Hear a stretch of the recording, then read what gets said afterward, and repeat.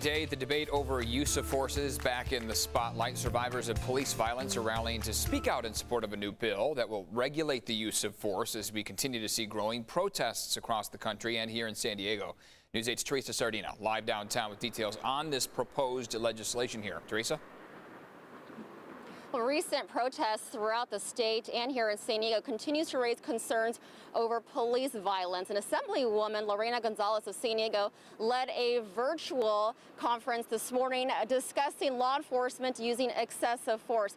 Now, Gonzalez is urging that Assembly Bill 66 would create the nation's first standards for how and when law enforcement agencies can deploy so-called less lethal weapons like rubber bullets and pepper spray. It would also ban the use of tear gas for crowd control.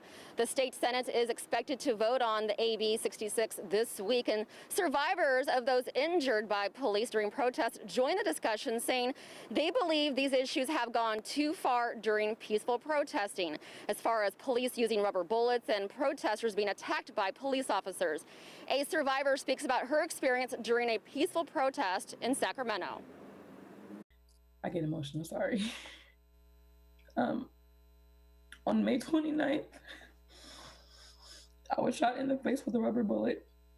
I am now permanently blind in my left eye.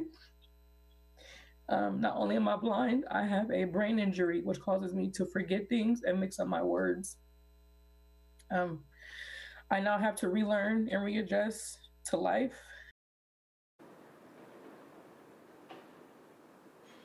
And again, Assembly Bill 66 is to regulate the use of force at protests. And if you'd like to learn more about the bill, we will have that information at CBS8.com. Reporting live at the San Diego Police Department headquarters, send it back to you.